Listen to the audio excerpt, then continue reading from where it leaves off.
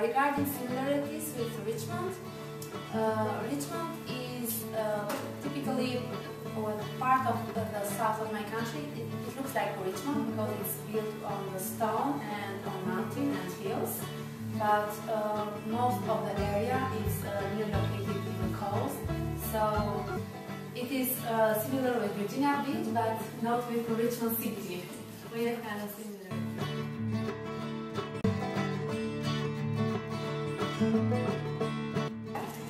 Ceylon tea is very famous.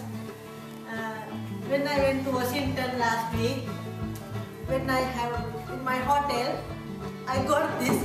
This is Ceylon tea. Yeah, this is Ceylon tea. I was so afraid and I took it for today's presentation. This is Ceylon tea. This is also Ceylon tea. We have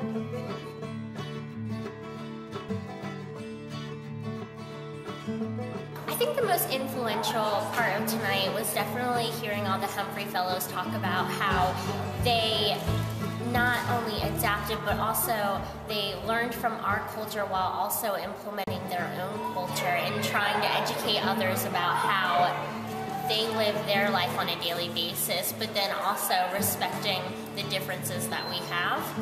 So that was really not only exciting for me, but it would also made me conscious of other maybe international students who are coming in are also facing some of these things, even just knowing when is okay to cross the street. So maybe being more conscious of that is going to help me being in the globe.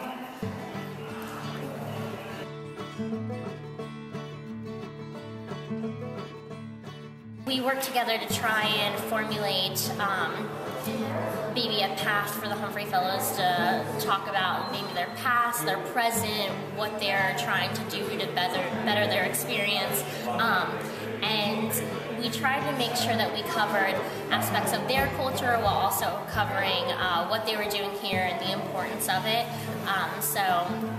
We would like to kind of continue onto a broader scale of like nation to nation, culture to culture, what's the importance of working together, but just focusing on different cultures and how they've all developed to work together and focus on just the substance abuse issue was really cool to see, and I hope it helps people become more informed about it.